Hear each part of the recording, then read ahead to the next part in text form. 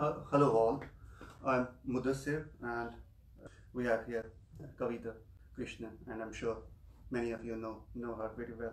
She is Secretary of All India Progressive Women's Association, and she's also member of this Politburo member of Communist Party of India, Marxist-Leninist, yes. And I'm sure most of the guys know you already. Okay. So actually, she's here in London, and it's very great to see her. I request her essentially to have a chat with regard to Kashmir in particular. So to begin with, obviously, and thanks for actually agreeing to have a chat.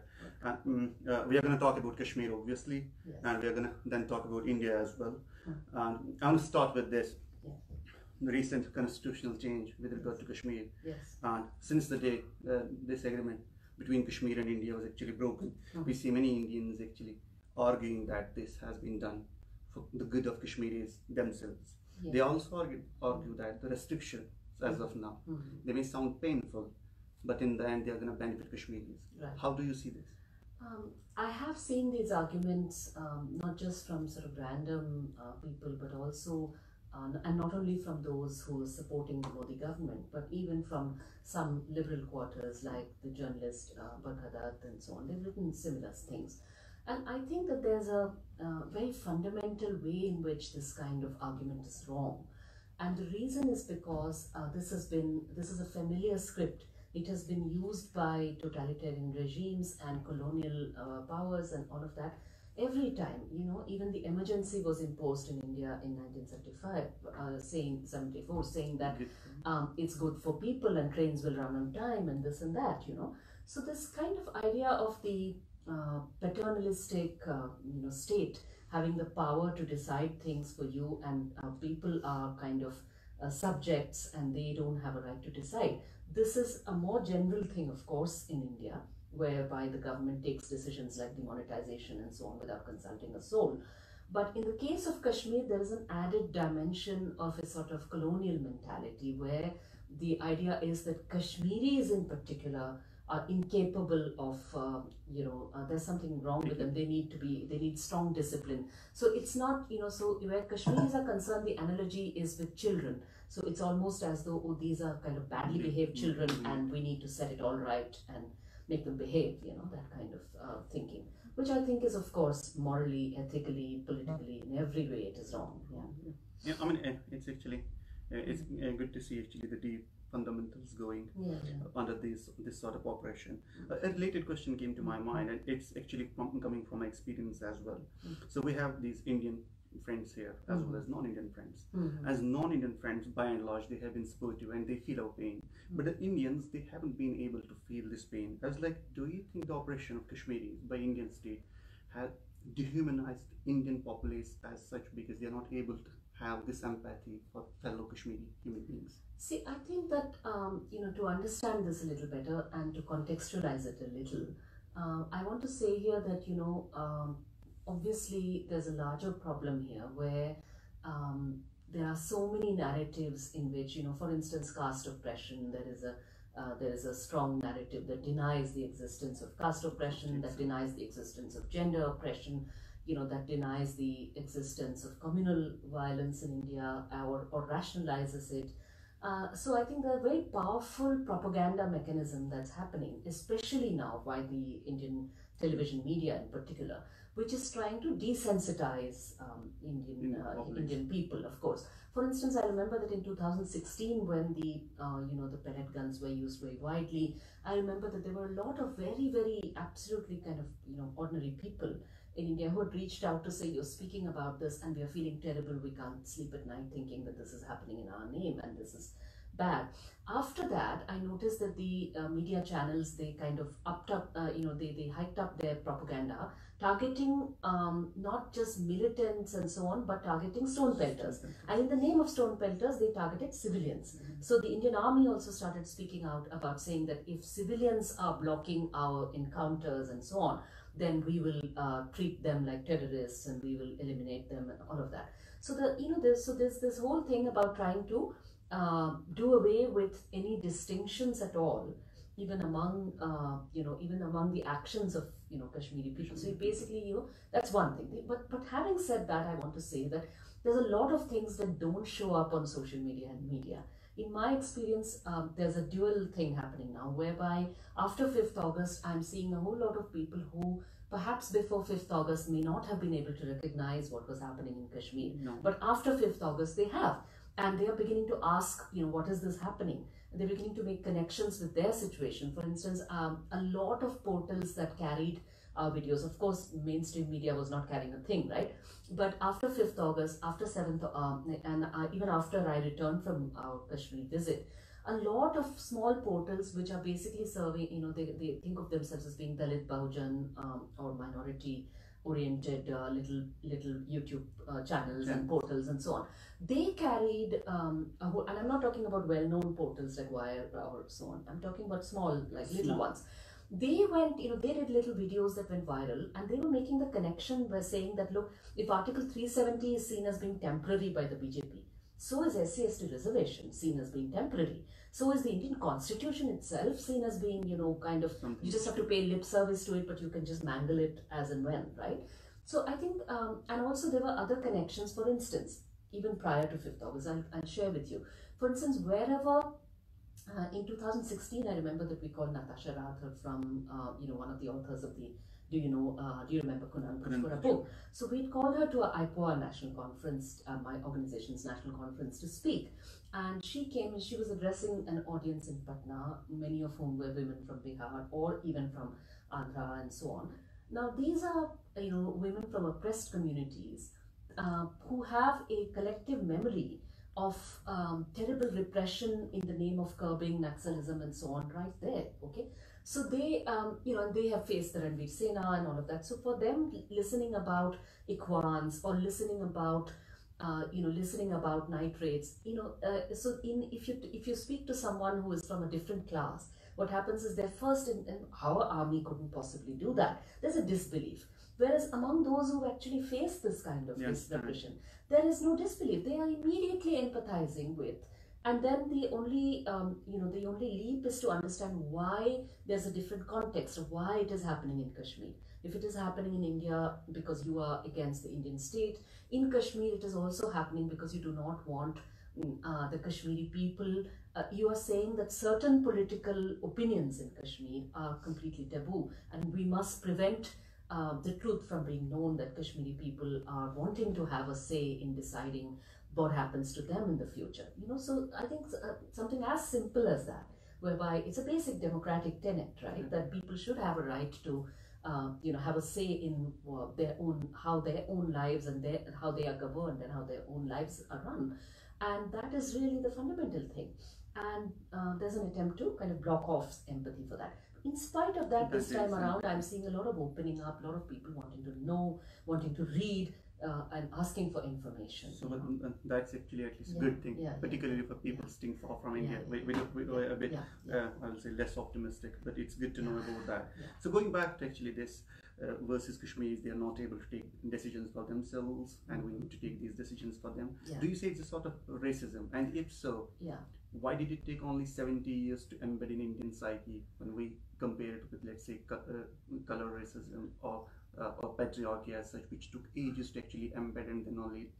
No, I don't think it's only 70 years and all of that. It is, I think, it's a longer process, and it's not, as I said, I think the Indian state's approach in these matters, there's a need to also draw connections. It's not just Kashmir, they have flexed this kind of mental muscle in other places, right? And they have, for instance, the way Adivasis are treated. Okay? So the idea is that they can be trotted out as being exotic, their art forms and so on.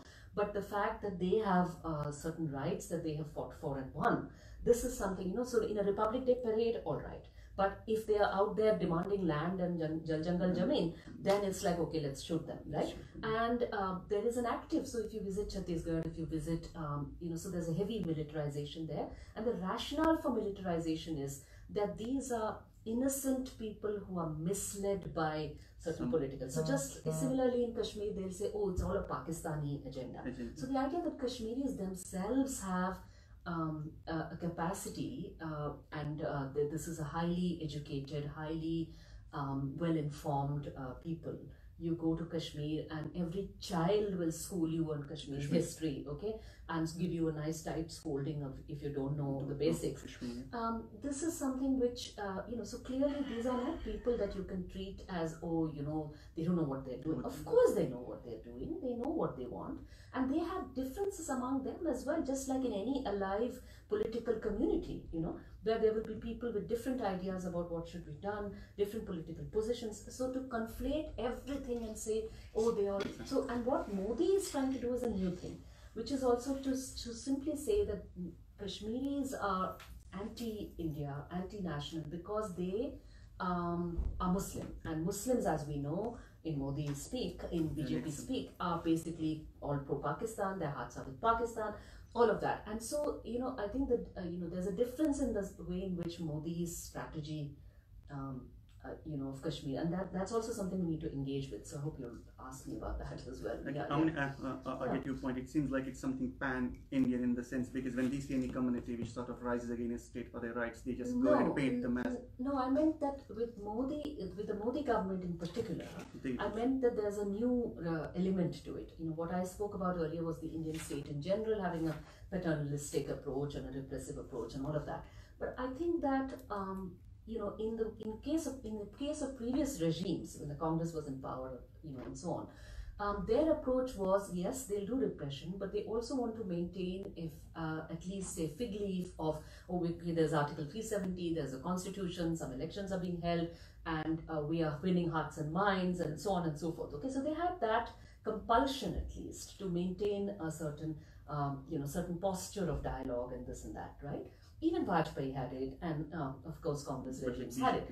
With this Modi regime, there is a new difference, and I think we have to understand the difference. I'm not trying to say that previous stuff was better or anything of the kind. I think we need to understand the difference if we want to contend with it successfully, right? So what I'm trying to say is that the way for the Modi regime, what they're doing is that Kashmir is kind of really important to their politics in India. Previous governments didn't want you talking about Kashmir in India. Okay, they wanted silence. Modi wants everyone talking about Kashmir and clapping away and saying, "Bahut acha kiya, it's very good." You have, Hindu nationalist government has finally won. It has conquered a rebellious Muslim province, and then they want people to look around them, look at Muslims around them in India as well, and say, "Okay, you also must be secretly Pakistani, and we know what to do with you. We have the NRC for you," and all of that, right? So it's part of a package there. So if you want to disrupt that, I feel it's more important than ever for even Indians invested in India's democracy, to actually disrupt this strategy. And finally, I think, the wages of ignoring Kashmir or being silent on Kashmir are really coming back to, bite people in the, might haunt you, because, and now you have to contend with it. You have to. Everybody, because otherwise, it's not going to. What this regime is doing to Kashmir is also going to, you cannot, as I always say, you can't set fire to your neighbor's house and think that the fire will come to your own house. Yeah. So I want, since you have worked on gender inequalities your whole life, I want to actually ask you this. So the government and its mouthpieces, they have been saying that this abrogation of Article 370 is something actually liberating Muslim Indian women, and as a women rights activist, how do you see it and how much truth is there? Well, it's a joke really, but it's also quite grim, because I think that actually what they're saying is enabling more, more sexual violence towards, and more other kinds of violence towards, political violence towards Kashmiri women. And I'll tell you how that's working, because for one thing, this is a lie. The fact is that you have, as I said, you have a far, far higher degree of education in Kashmir, even for Kashmiri girls and women. Even in rural Kashmir, every time I visited rural Kashmir, you're struck by the high, because there's been free and compulsory education there, historically. And so it's so actually these are very, very assertive women and girls. And what they told us when we went there, we asked them, okay, government is saying this, what do you think? And they were furious, because they said, we don't need our oppressors to come and liberate us. And who is going to come and live? And they would ask us, they said, don't you people have to fight patriarchies of your own? Likewise, we know what we are doing, and we are perfectly able to deal with it ourselves. But you cannot use this as a pretext to pick this up and do this, right?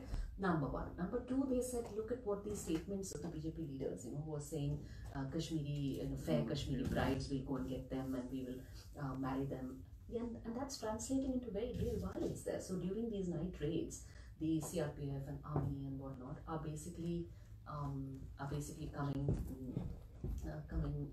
up and telling people in their homes, where are your daughters? We want to marry them and all of that. And this is a clear threat of sexual violence, And so I think that again, it's absolutely it's ridiculous to say that this is all in the name of liberating Kashmiri women and all of that. That's complete nonsense, and it should be countered very strongly. Going back to you talked about NRC, which is essentially National Register of Citizens. I want to talk about that and how. I just want to put you, because Kashmir is obviously an only Muslim majority state of India as of now, and I want to put this hate against Kashmiris and Muslims in perspective. How do you see the current Muslim hate in India, and do you think present India is severely homophobic? Islamophobic. Well, I wouldn't say that. I think that yes, Islamophobic politics is certainly, of course, it is stronger than it ever was before, and so it's much more in the open, and people who had Islamophobic ideas are feeling much more emboldened to come out and act on them, come out and display them, and all of that. But having said that, I would be wary of assuming, as many people do based on what they see on social media and all of that, that everyone is really who's voted for Modi is actually done it because they're already Islamophobic and already fascist. I don't think that's quite true. People vote for a lot of reasons. People vote also because they don't, Modi and his side has 5 times the money that any opposition party has. They don't see any other opposition, or they think, that okay, in these very difficult times, maybe some particular welfare measure, maybe somebody's got it in my village, maybe I'll also get it, and all of that. Okay, so I think that it's not so much that it's it's of course there is a huge organized Islamophobia is much more bold and much more in your face right now. Okay, so you're having all these mob lynchings and so on happening, and then anybody who speaks out against mob lynching is being served with sedition notice and so on, as has happened just yesterday, right? So the point is, it's also trying to deter ordinary people from just acting as human beings and standing up for their fellow human beings. So there's also that happening, because they're aware that if that is allowed to find a place, then your lynching agenda and so on won't get that much traction. So there's also an attempt to silence and scare off people. Yeah, just to give listeners an idea that this is not a figment of her imagination. So I just wanted to quote the current Home Minister, who I'm not happy to name, obviously. What he said in West Bengal, which is one of the most populous states, was that they, essentially opposition, they're very fond of infiltrators. To expel infiltrators, NRC, which is National Register of Citizens, was bought, and they misled the people of Bengal by saying Bengalis will be true. Now, I want to assure all refugees living in Bengal, Hindu, Buddhist, and Sikh, they do not need to be afraid. We have bought the citizenship bill to grant each and every Hindu Bangladeshi citizenship. No one will be left out. So this essentially was to say that we'll only leave Muslims and probably Christians as well out of this new citizenship bill. Do you think this anti-Muslim hatred, essentially, which is obviously maybe the center of this current government, was even imaginable that a Home Minister of India would utter such a statement just 10 years ago? I think it's completely open, and you're absolutely right that this is a this is a way to turn Modi and his Lieutenant Shah and so on are treating India like a de facto Hindu Rashtra now, Hindu nation now. They want to turn it into a de jure one, and Citizenship Amendment Bill is one of the ways of doing that. We are going to fundamentally change the definition of what it means to be an Indian citizen and turn Hindu first kind of policy there. But I think that what is their strategy here? Essentially, this is a government that is ridden with terrible economic crisis right now, which is of their own making. So they need to, so they're using Kashmir as one of the, their political strategies here to divert attention and to say, look, we did this, no one else could do that. Likewise, they're making up this whole bogie of the Bangladeshi.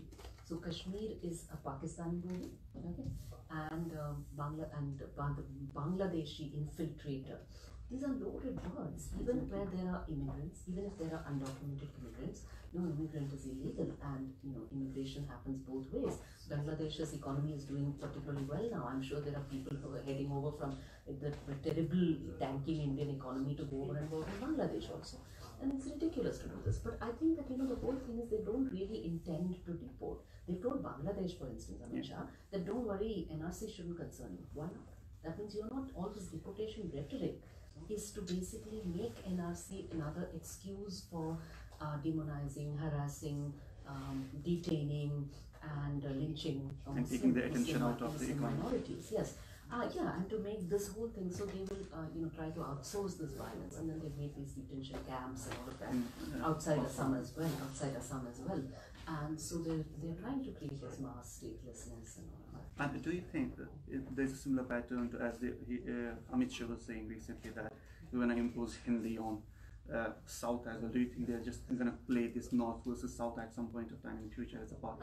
See, I think one of the things which people in the South really connected with, even when the Kashmir issue came up, was that apart from other things, Kashmir's own very specific history and all of that, there's also a sense that, look, there's also a layer of, there are different layers of federalism that the Indian arrangement had, right? 370 was one of those, and it was one of those, it was seen as one of those. Now, the point is, if you also have other federal arrangements with other states, and so one of the things which we spoke to people about a lot was that, if you speak Bengali or if you speak Tamil and if you say, I don't want to accept Hindi as my state language or national language, then tomorrow if they just come about and say, okay, we'll call Bengal as, we'll call Tamil Nadu as Hindi Pradesh, or we'll call Bengal something else, so would you be all right with that? There would be an enormous uprising. So you have to, so to create empathy and understanding about what it is that everyone has something unique and special to them which they want to protect, right? And that Kashmiris had this feeling way before the accession happened.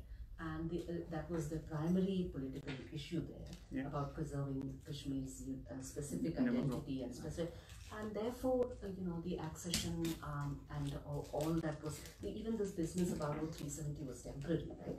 The idea was that there was Jammu Kashmir Constituent Assembly was to, it was temporary in the sense that it was to be ratified by or improved on by the Jammu Kashmir Constituent Assembly. And now that there isn't that, now you can't just kind of pretend. So I think to make people understand also why that would mean so much to, to wind up. And thanks for actually agreeing to talk to us, and it's nice talking to you. Thank you all.